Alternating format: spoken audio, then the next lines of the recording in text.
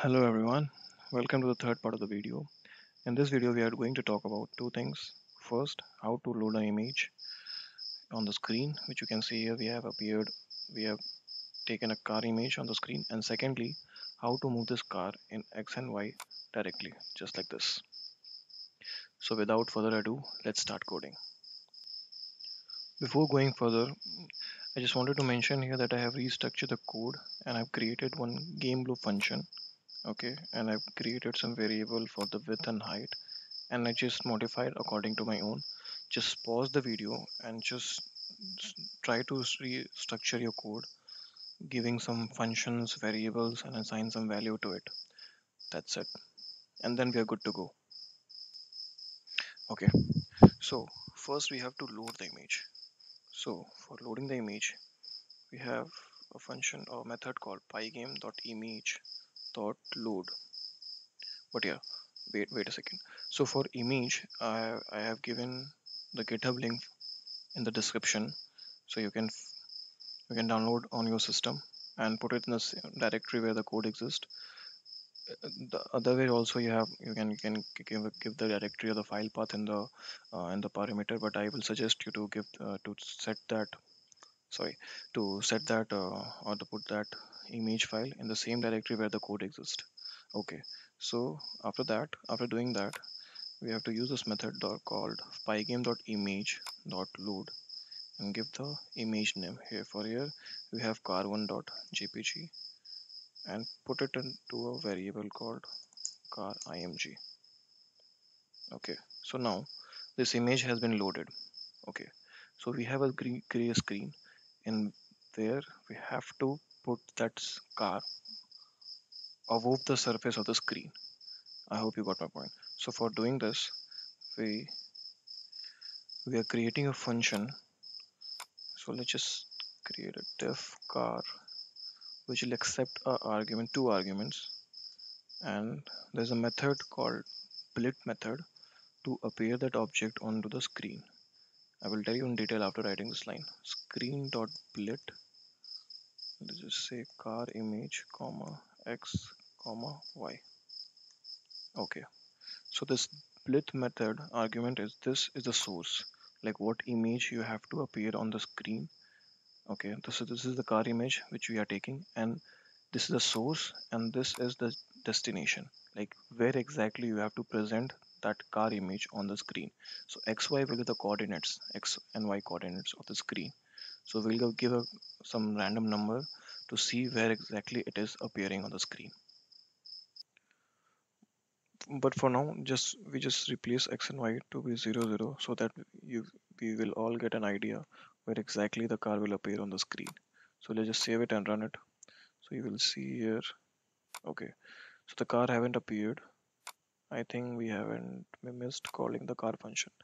Oh yes, okay. So let's just call the car function giving 0 0 coordinates, and now save it and run the code.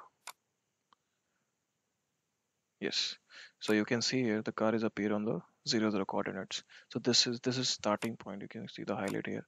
This is the 0 0 coordinates of the screen. Okay, so let's just play around with the coordinates so that you will get a family idea about how the coordinates is divided on the screen. So firstly we have given 0 0. Now we will give suppose half of it, 400, as the width of the screen is 800, so we are dividing into half, 400, and into height is 600, so we'll give it 300. So let's just run the code and see where exactly the car will appear. So you can see almost at the center of the game, because the car also have some, the width and the height, so you cannot getting that idea exactly that is not, you can say that this is not appearing in the center, but you can see this portion, it is on the half to the center point of the screen, because car is also having some width and height. So but okay, so now we have to uh, push this car to the below point, okay, to the end of the this height. So let's just change according to our own understanding. Let's just take 400 into 370, I guess. Let's just run and see. Okay, I think we have to take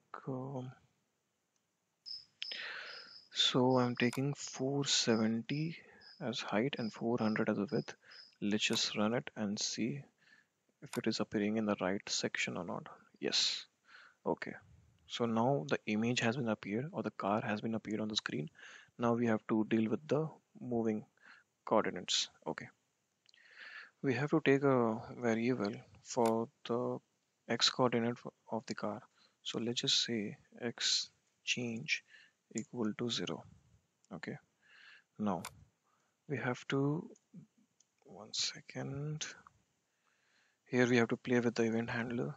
Okay, so let's just start here.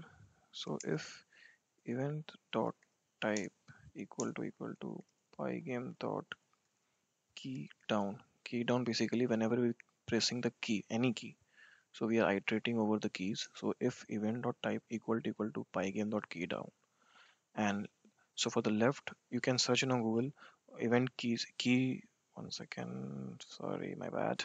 You can find the keyword shortcut for the event handling in this link. You can see here all the keyword shortcuts are there. So we have to bother about left arrow and the right arrow. Okay. Now, so if here if event dot key equal to pygame dot k underscore left, then suppose this is the position x change equal to 0, like this is the idle position of the car. Now whenever you press left, then the car should move on the left side. So we have to decrease the coordinates, x coordinate, by, let's just say as of now x change equal to -5, and same, and if event dot key equal to pygame dot k underscore right, now then we have to increase the x coordinate. So simply we can say x change equal to 5. Okay, till here the code is fine, but we have written a logic for pressing the key. But what about the when the key has been released? Obviously when we are pressing the key, we have to release that key. So for that also we have to write an if logic. So it goes like this: if event dot type equal to pygame dot key up. Okay, so if event, same keys, if event dot key equal to pygame dot k left, or event dot key equal to pygame dot k underscore right, then the x change should be 0. Otherwise, if we are not giving this logic, let's just, then you get the idea what exactly I'm talking about. If you're not giving this release section or release logic, whenever we press left or right, the, the car will go either on the left side or the right side and will not be on the idle position. Let's just put it into comment and then we will see. But before going further down, I have missed one thing which I have to point out here. We have to take a variable for x and y coordinates, because at the end of this event handling we are updating the x coordinate. So here we have to give x equal to 400 and y equal to 470, and replace here with x and y, also here with car x y.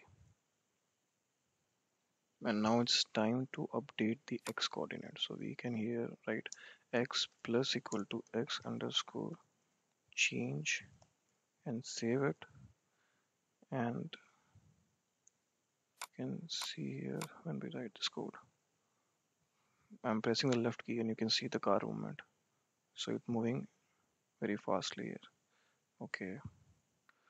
First, let's just put this release logic into comment section, and then we can see what exactly I was mean to say. So when we press on left key, you can see the movement and it vanishes.